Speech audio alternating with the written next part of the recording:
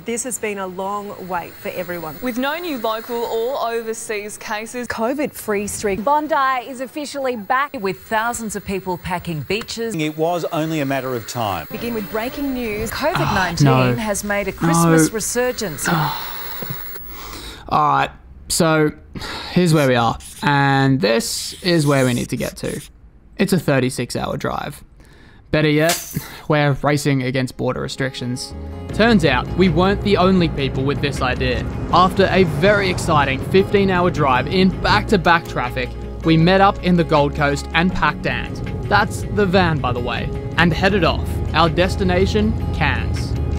Our first stop, Bundaberg, a 5-hour drive north, and after picking up a bottle of their finest, we found the nearest dive shop and headed to check out a section of the Great Barrier Reef. You can see just a short walk offshore.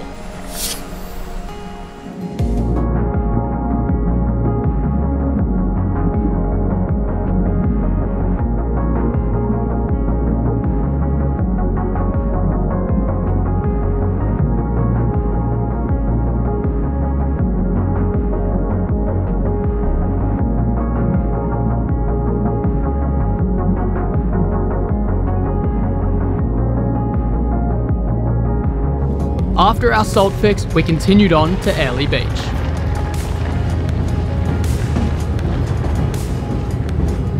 And, well, it was kinda wet, so we left, and found a nice spot a little north in Bowen.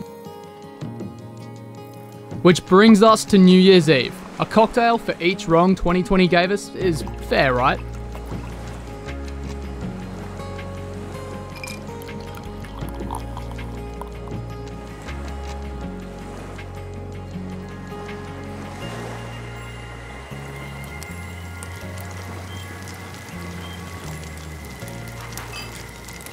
With 2020 vision and a clear head, we woke up to start the new year off with a bang.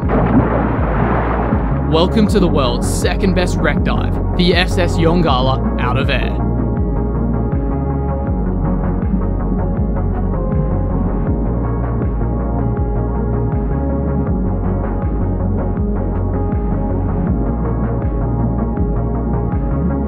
After an epic dive, we were off, but we hadn't the faintest idea of what we were heading into. Well, far north Queensland is bracing for more wild weather, with tropical cyclone Imogen set to hammer the region. To 100 kilometres an hour, dumping 262 millimetres of rain. To develop between about Cairns and Ingham overnight tonight. Tropical cyclone Imogen has dumped huge amounts of rain across far north Queensland, putting residents on flood watch. Started to hit this morning.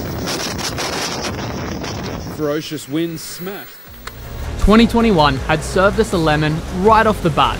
We'd unknowingly set off to drive right through a cyclone.